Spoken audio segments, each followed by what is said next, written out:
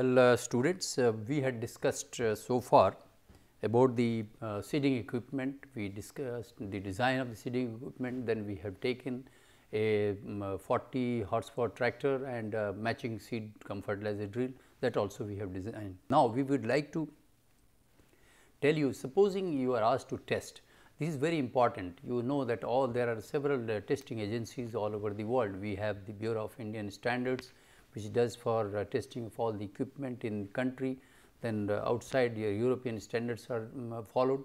But then this is important for certification, because then the manufacturer should be in a position to sell equipment to the consumers, and because he has to maintain certain parameters, certain strength parameters, certain sizes etc. of the equipment, it is very essential that they should be certified and tested. So, in this particular lecture I would like to tell you how to test a seeding equipment. We have discussed all details. Now, we will talk how to test a seeding equipment. See, what are the things to be tested? For example, when you test a person, what do you do? When you test a student, what do? We try to administer a test on you, a question paper, and then you write, and then we would like to know how intelligent you are, how do you take up a certain answer to a certain question and things like that. Similarly, when we test an engine, we would like to know what is the output of the engine, how much is the fuel consumption it takes, and how much is the loading that it can withstand, and things like that. Similarly, for this seeding equipment, we know that this seeding equipment is to be used for seeding a particular crop or a different types of crop, multiple crops. So, we would like to know how is this doing its job, what are the different components, whether they are strong enough or not, whether they are up to the mark as per the standards given, the material of construction, the thickness of the material or the size etc. to a particular tractor or not. And then we would like to give a report, because the agencies would like that you test and give a report. So, as an engineer you should know this, and that is why we have taken this from the Bureau of Indian Standards for seeding equipment. The details of this you will find if you go to the website of the BIS, you will definitely get all the details. So, we have not tampered with the language which they have written, but then I want to present it to you in a slightly different way, but same thing, such that you are conversant with the system, and then you should be in a position to do this task whenever you are asked as an engineer. See, performance requirement of seed cum fertilizer drill. As per the Indian standards, we call Bureau of Indian Standards, which is so here the variation, the parameters, what are the different parameters? You see here the parameters which are important are with respect to the seeding, that how much dropping of seeds should take place, not more than not more than 7%. We want the dropping of seeds in different feeding outlets separately shall be not more than 7%. The variation should not be there. Similarly, for fertilizer, the variation should not be more than 12.5%. Then the variation in the quantity of seed dropped per hectare should not be more than 7%. Similarly, fertilizer dropped per hectare should not be more than 12.5%. These are the standards which are already given, and we need to follow these. Similarly, the seed rate 125 kg, you can go up to seed rate shall be easily adjustable up to 125 kg. That means, you must have adjustment in such a way that maybe from 80 or 90 kg per hectare, it can go up to 125 kg per hectare. This adjustability must be there, and similarly for a fertilizer it should go up to 1000 kg per hectare. These are the adjustment which should there. You need to check these whether they are there in that unit which is given to you for testing or not.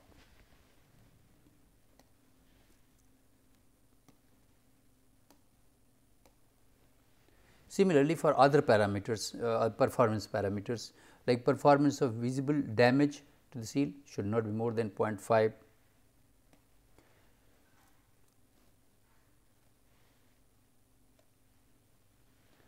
The percent visible damage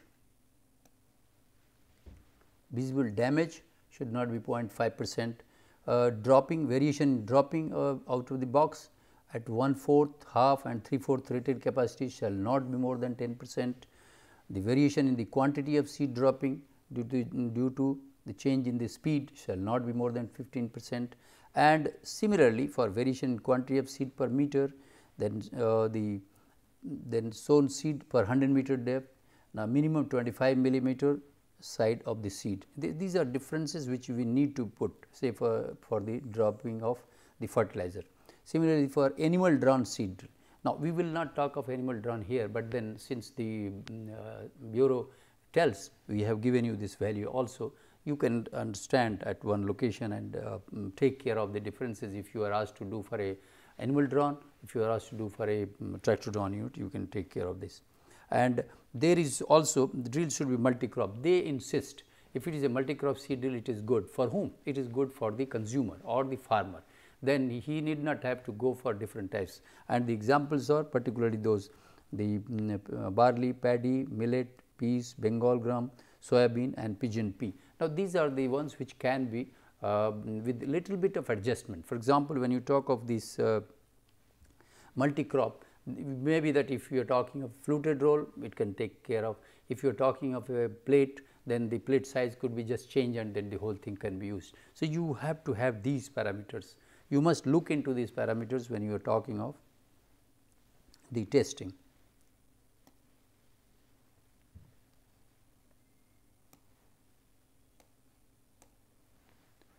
Material for construction of different components. This is very important. See, you must know, we have discussed all this in detail, and here the bureau wants that these materials, they must conform to these materials of construction.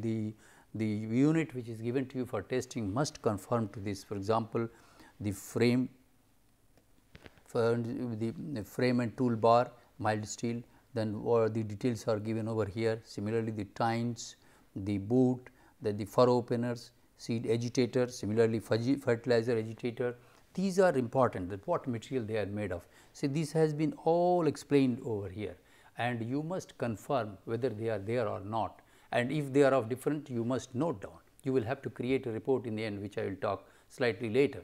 Then therefore, these are important things to be looked into, whether the manufacturer has incorporated these or not. So, for each of the seed metering mechanism here, the fertilizer plate, the bushes, the coverings, the pulley and sprocket for the transmission mechanism, the depth edge based row marker, etc.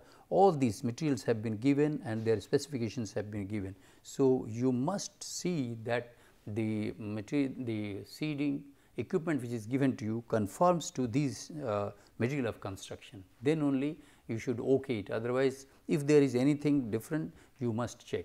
Sometimes you will have to also test these materials, whether the material which he says is really a material or not. You will have to go to a real testing agency to find out whether the tines are having that much of carbon in this or not, or what is the constituents of that. Sometimes you have to do that as well.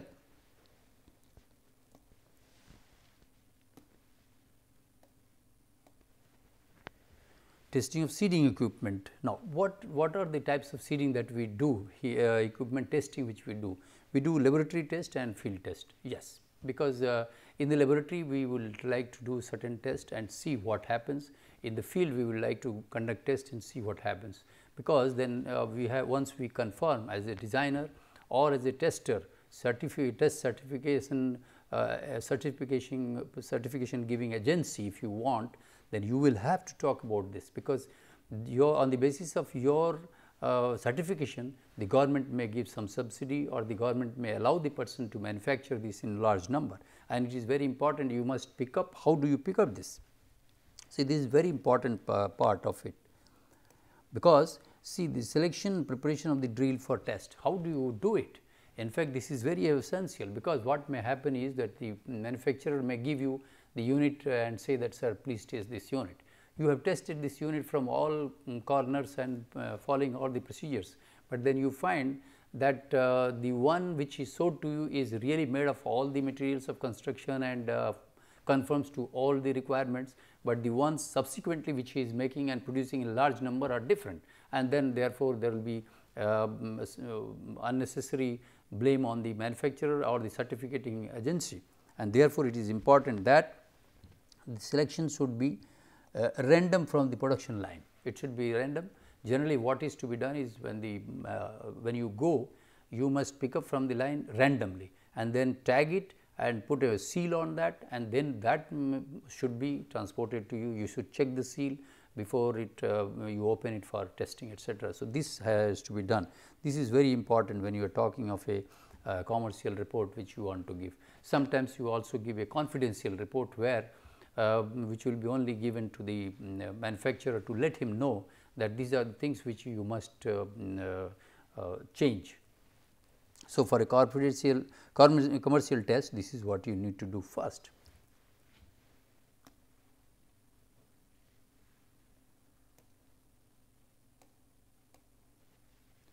These are the calibrations. Well, we have discussed these calibrations. We want that in the laboratory, how do you calibrate? It has been discussed to you long back that you would like to see that a certain number of rotations of the wheel, ground wheel will see how much falls, and accordingly you should be able to work out that per hectare what is the amount and all that. You should be in a position to find out the total number and total amount, and these are the procedure has already been explained to you in the earlier my lectures. That is why I may not go into details of this, but then definitely I will tell you that you should follow these, and in order that these tests are confirmed in the laboratory condition, not that well we have just put, but there should be a standard way of following and a standard way of data collection, because then you will have to report this data. Unless you report the data, nobody will believe you, and no certified agency will believe you, or nobody who will take your report unless you have these details.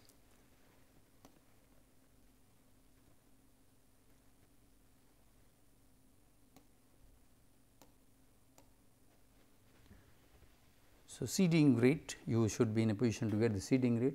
Some major crops, the seeding rates are given here, because then these are the ones which generally followed. So, you should be in a position to take care of the seed rate which you get here, and the seed rate standard seed rate which are said. Whether you get this or not, you should conform to the this requirement.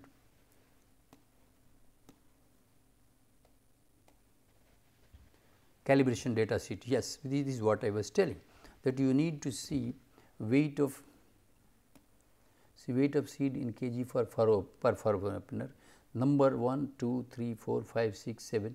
These are the number of times you should conduct this test, and then you should take the average, and they accordingly they said you should find out the seed from all the furrow openers from here, like this is the test number, and these are the actually number 1, number 2, like all these details are here from where you can get the values, and those values should be recorded here, whether you have done it 5 times, 6 times or not. Test number 1 here, then 1, 2, 3, this is the average, and the details are given here, the capacity of our test of seed, kind of seed, variety of seed details. These are details which are as per the standards, mind you, and this sheet you will require, because whatever you have done you must enter into this sheet, and then only you will be able to put the record while you are writing the report.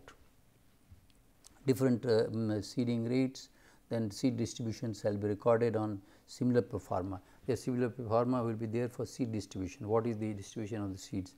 Data sheet shall be extended or additional number of furrow openers.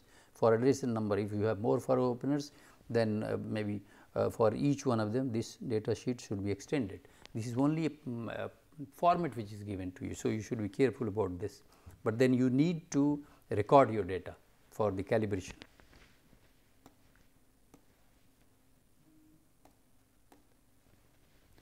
Testing of the fertilizers. Similarly, for the fertilizers you should also do.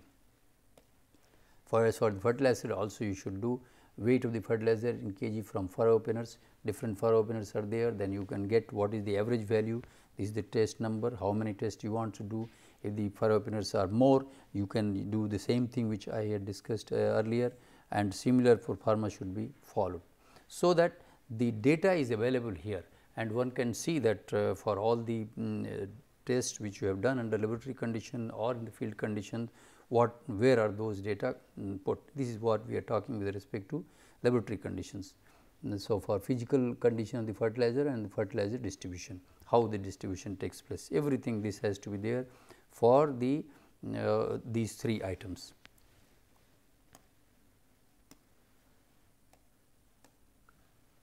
Well, mechanical damage, this is very important, because many times you should also see that the type of metering mechanism which they have given, whether the metering mechanism is damaging the seed or not, because you may find that he has designed a mechanism in such a way that whenever the seed is metered, there is a physical damage to that, and it could be a damage which is yield critical, it could be a superficial damage, but we need to know that.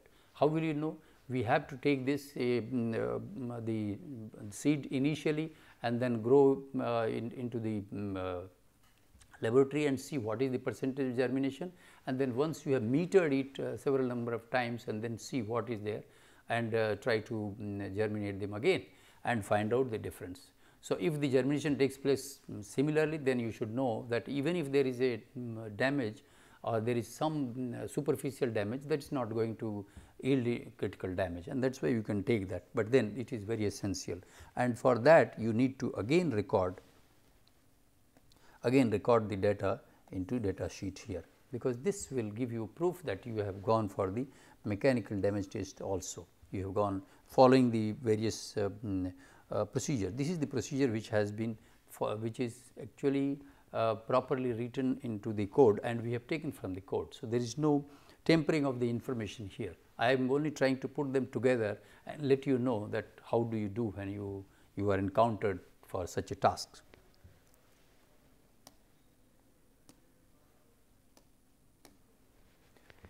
Now, the seeding uniformity is very important, because how uniformity the seeds are falling or the fertilizer. Now, the methods which are followed are sticky belt method, the method which is done at IIT Kharagpur. We has a sticky belt method which is developed at IIT Kharagpur. There is a sticky belt here, you can see that this is a sticky belt here, and there is a Hall effect sensor in order to find out the speed. Then vacuum gauge is there, vacuum blower is here, seed ring metering unit, and then rotor, and then rotor encoder, etc., because these are essential for you to see that how do you find what is the seed which has fallen, what is the spacing of the seed, how much is the dispersion and the uniformity, etc.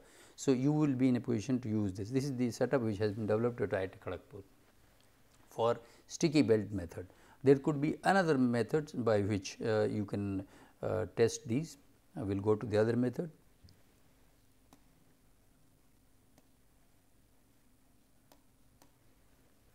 Sand bed method. Well, this is another, many a times in the sticky belt only on the surface of that the seed is fallen, but sand bed you would like to put the whole seed drill, but this generally this is one row. The sticky belt may be generally one row because we are doing in the laboratory, but then the sand bed method one is that you can have a large sand bed and where you can operate the whole unit and then measure what is the number of seeds which are fallen, where they have fallen, what is the spacing, what is sometimes the depth, etc. We can see about the whole thing and then find out.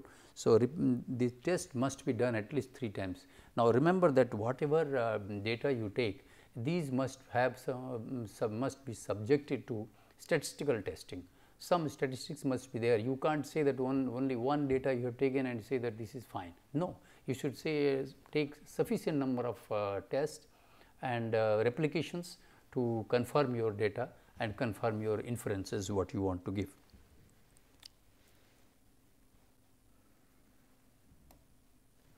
So, for the seeding unit uniformity here, there is a procedure. Now, there is a, you can see this seeding unit data sheet. This data sheet is very important. You will find the belt or bed length in meters. These are the details here. This is the average value you get, and what you get: date, kind of seed, variety of seed, length of the belt or the sand bed, width of belt or sand bed, speed of belt, seed distribution duration of the test. Now, these are important, and with respect to this, this is the total data sheet. So, you must follow this data sheet when while you do this under laboratory condition. This will help you in creating the report.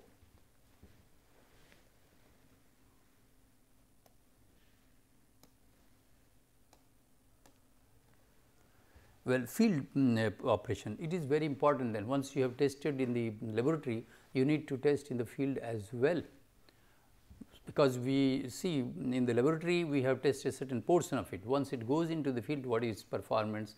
Its performance of all the tines, etc., and then whole metering mechanism, whether choking takes place or not. You will operate actual field condition, you will create a proper seed bed or seed, you can say soil tilth, in which this has to be operated. You have to create that proper condition, and then only we can do this field operation. This is the one work done. This is the one which we have done at IIT Kharagpur. So, we are showing you, we are testing this particular seed cum fertilizer drill, and that is why we have shown you here. So, the plot should be rectangular. Yes, you should have a proper plot. Generally, we see that the plot size is always a rectangle most of the times, because we have to think of the turning losses. We must think of the turning losses. Then only we generally find that 2:1 ratio is the one which is acceptable to us. So, you have the field and properly create this field with tillage or enough tilth of that. That means tillage operations, so that you create enough tilth, and then on that you can operate your seed drill for the field operation.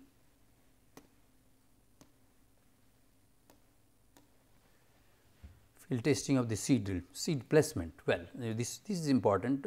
How field testing the seed placement, where the seed has been placed properly or not with respect to the fertilizer, if you want. So, just let us have some of these things.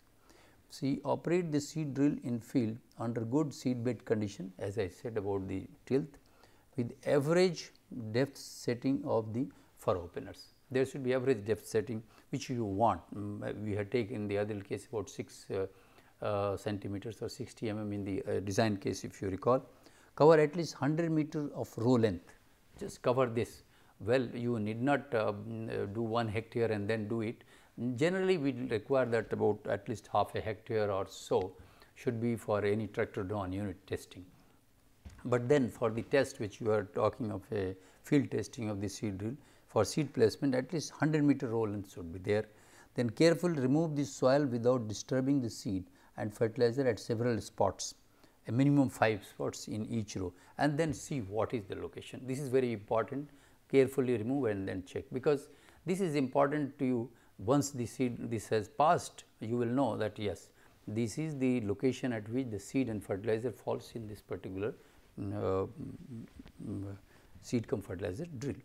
Measure the depth of seed below the soil surface and the vertical spacing of the fertilizer with respect to the seed. Very important. These are very important things which need to be considered while seed placement, because then seed placement is not proper in the seed drill, then you must reject it.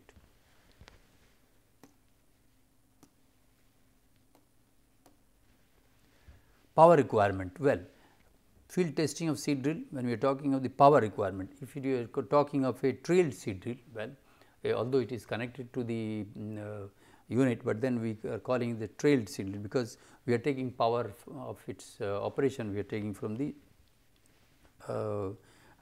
ground wheel. So, for what is the insert dynamometer? Now, here certain things need to be looked into. See, a dynamometer is to hitch measure to a draft. So, a dynamometer is used for measuring the draft, because in between the seed drill and the tractor you can have a dynamometer. You can have a hydraulic dynamometer, you can have any load cell, etc., and then you can measure the draft while it is being pulled.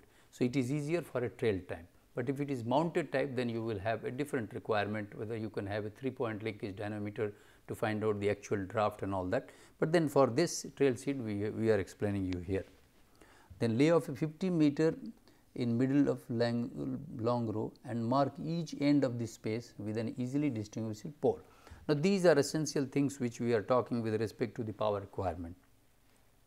Stopwatch or other accurate timepiece should be used to record time for the machine to traverse the marked run length, because we are interested to know how much is the wheel slip which takes place and what should be the actual speed at which it works, and therefore, speed is found out here, and then the power requirement will be known. This is power.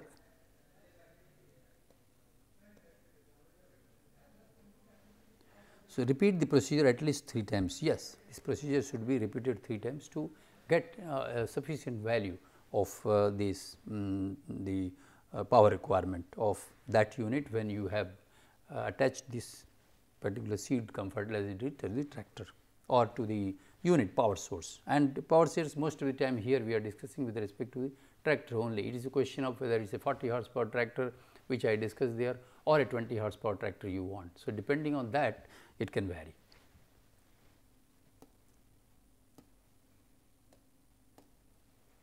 This is the field performance data sheet. This is important. You need to maintain this again. See, the data sheet has to be dotted, the date at which you have done, then the description of the seed bed, then the type of the soil, soil moisture, bulk density, test condition, the seed cum fertilizer drill, source of power, whether this is tractor or whatever, and then test for seeds, kind of seed, variety of seeds, etc., and then test of fertilizer, all these details. So, for each one of this is for the seed, this is for fertilizer. These data sheets need to be prepared as per the test which you have done in the field.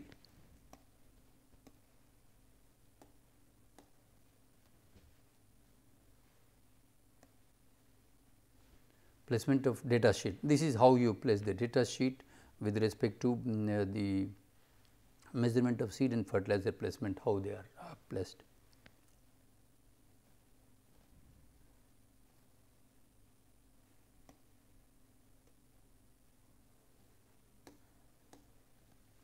Power requirement data sheet. Well, we discussed power requirement. If it is a trail type seed drill, this is the details which are given here. The power requirement, we must put what was the date of this, and this is a trail type seed drill. So, these are the way we can put the data here.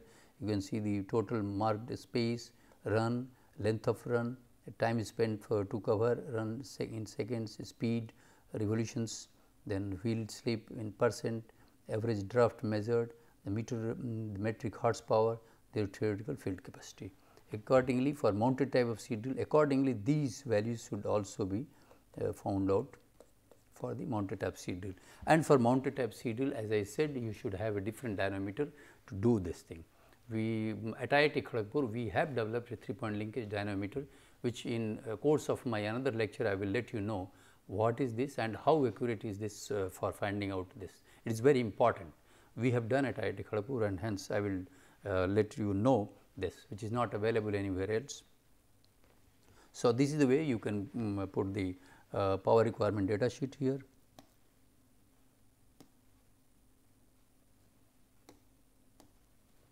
Field efficiency and labor requirement data sheet. Yes, this is the data sheet which talks of when at what time it was done, what is the field capacity, how much is the labor required, and then what is the fuel consumption of the tractor, how much theoretical field capacity you got, what is the field capacity you got, and all that. All details you must record over here as per the format which is given by the BIS. Then summary sheet. Now, summary report, these details which you have talked of, remember that until unless you give a proper report to the agency who has come to you for testing, your report will not be there. And for this you should be qualified engineer who can certify this, who has tested as per these and taken the reports and data as per the data sheet which is given, followed all the detailed requirement, then only you can check whether it is a commercial or a confidential test. For a commercial test, these are the all requirements. For if it is confidential, certain data which will not be there in that, and it is given in the Bureau of Standards whole procedure itself. So, ultimately then the summary report or the test engineer has to sign and then forward it to you. Thank you very much.